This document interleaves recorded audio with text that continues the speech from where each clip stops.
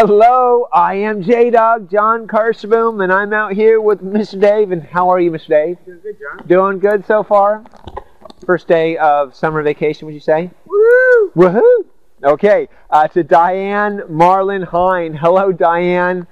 And Rebecca Rose and Carol McDermott Buckley, and to Alex Daly out there in Portland. So, guys, welcome to the show. Hope you find it interesting. At least a little bit interesting, and at least helpful. That's the most important. Hey, we are talking about some water features, getting some water sound into the garden, because that just adds another dimension to your garden, and it really it adds something to the garden. I want to go over some pointers when you're shopping for a water feature, some things to watch out for, some things that I've learned over the years and might be helpful to you.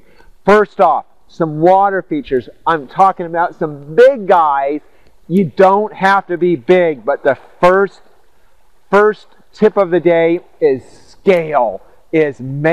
Oftentimes what happens, most often, is when folks look for water features, I get it over to their house, and suddenly the water feature in the truck from the garden center in the truck to the folks' homes has shrunk. So really, if you take the time to measure out, maybe stick a pole on that height of the fountain and step back and see if it fits the scale of the area. So one big pointer on that.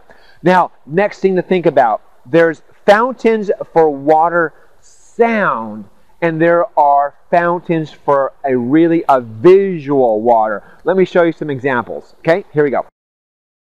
So this one right here is a great one for a visual. Now I don't know if you can even slightly hear, there's a little bit of water sound, but something you have to listen for. In an enclosed area, it can be very soothing, relaxing, because it's soft water sound, but really heavy to the visual.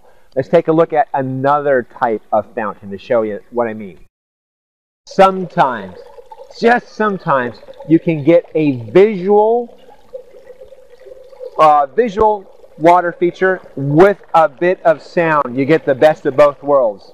So keep an eye out for that. Visual and water sound. Now sometimes if you're putting your water feature way out far away, far back, you might think of visual and actually have a really small water feature close by for the sound. So having actually two water features. Here's what you need, by the way, for a water feature. It's great to have water handy, but not necessary to have the water plumbed to your water feature. And you just need an electrical outlet. So some folks will go make it very fancy, and you have a light switch on in the house, have an electrician come out and wire it out to the water feature. Some folks keep it pretty simple, where you just have an extension cord, you plug it in, plug it out, have it on a timer. So it's as difficult or as easy as you choose. Those two things you absolutely need. Some things to watch out for when you are shopping for your water features. And I'm a big one about water mechanics, because you can find some great water features, but the water mechanics are horrendous. So watch that the flow of water coming from the pump up the fountain and back in stays within the fountain. That's really important. Let me show you some good water mechanics and some bad water mechanics. I'll show you. Okay, we're talking about some good water mechanics and some bad water mechanics. Some things to watch out for. If the basin where the pump is located is small, that is a warning sign to make sure that the water mechanics work really well. And this is what I mean, is that this flow from this point to this point is nice and even, and from this point to this point, this drop allows to catch all of the splash. Now, what makes this one a better water feature is that these are guided. Oftentimes when the water just runs off a straight surface, you get a lot of splash coming out. These are a little bit more guided, so it keeps that water in a little bit. but yet it is just okay as far as the water mechanics, because you can feel that water popping out of the basin. When that happens, it's great in the garden center because we can fill it up every day, but what we don't want is that you are filling it up every day. So you want it to be able to go for weeks without having to refill. So watch for a small basin in bad water mechanics. Let me show you another one. So an example of a bad water mechanics fountain. While this is very, very simple, very elegant water feature, the mechanics on it is horrendous. So now this drop to this drop is okay. You notice there's no flow. It's just a straight off the edge dripper on here.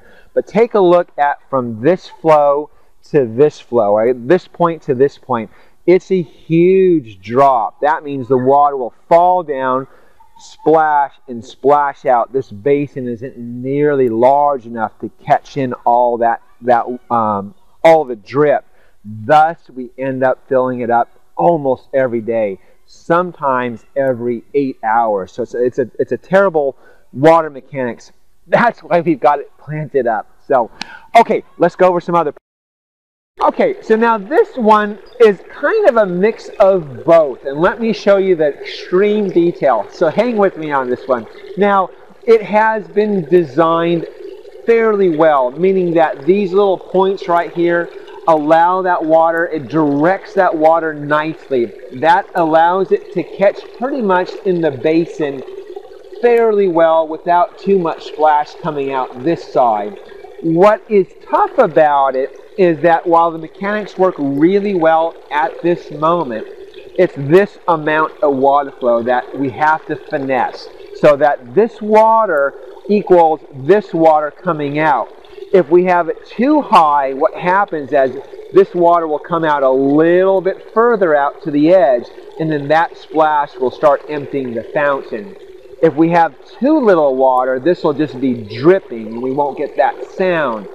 So by turning up the pump and turning down the pump, we're going to have to finesse it. Now you're going to get debris into your fountain, so that's going to clog up the filter. It's going to lower the amount of water coming out. So it's something that we're going to have to watch and finesse. If that's not for you, then this might not be the fountain for you. But just a small detail to watch when you're shopping for fountains. Anyway, I didn't want to get too much into it. I do encourage it because it adds so much. And if you're choosing a water feature, a fountain or a pot fountain, I'm going to show you how to make one yourself a couple of videos from now.